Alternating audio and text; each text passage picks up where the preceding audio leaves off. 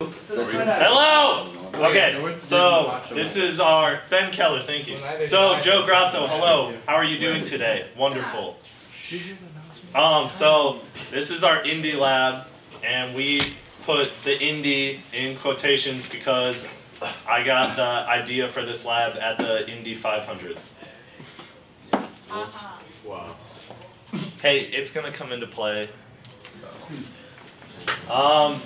The reason, so I went to the Indy 500, and before the race, the cars do some laps, and they say that the cars do these laps to warm up the tires so they get better grip on the track. So Will and I wanted to see if that was actually true. You have to use sleek tires though. Yeah, well, Harry? Please. It's gonna come up later. So Will, do you want to read that? Yeah, so we were gonna test it by just doing different kinds of trials with different temperatures on the rubber and like scratching it up too. Because I had an idea about like when they actually spin the tires on the track that it might scratch up the bottoms or something like that. Now it's working. Okay. So these are pictures.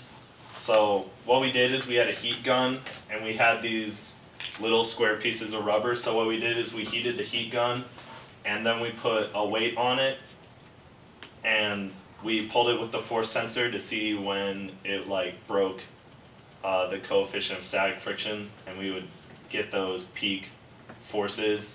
And then this is what it looked like when we scratched up the bottom, which is what we would be putting on the ground and then pulling it. So yeah. Here's the data that we got, and it was actually really weird because as we heated it up, the coefficient of friction went down like a lot at first, and then slowly started to increase again at the end. So that was really, really weird. And we would have liked to be able to test temperatures higher than that, because we want to see if it keeps rising, and if it would actually like end up helping the coefficient of static friction by heating it up, because right now it's just cutting it in 3 right now. It's a third of what it was. But then with the scratching, we found that scratching it before pulling it did increase the coefficient of static friction, and it worked the best when you scratched it on the same surface that you would be pulling it on. And that sort of made sense to me because it's almost like you're imprinting the surface onto the rubber so that when you pull it, it's like pulling it like when you have two things that are like latched together almost, instead of just like barely sticking into each other. I don't know, it made sense like that to me. Milk zone.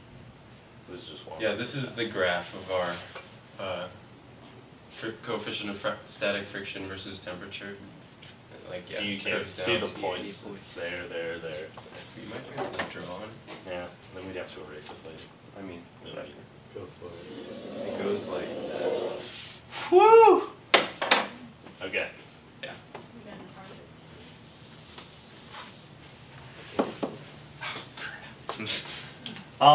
So in conclusion, so as we saw, it looked like the coefficient of friction actually decreased when we heated it up, because so when we did this before this lab, we thought that the rubber would almost like melt and be like more sticky or something, like it would like as we heated up the rubber, it would almost kind of like melt to like fill in the gaps of the ground. But after some research online, we found that, like, we all kind of know this, when you heat up rubber, it gets like floppier, right? When you heat it up, it gets like easier to bend and stuff. So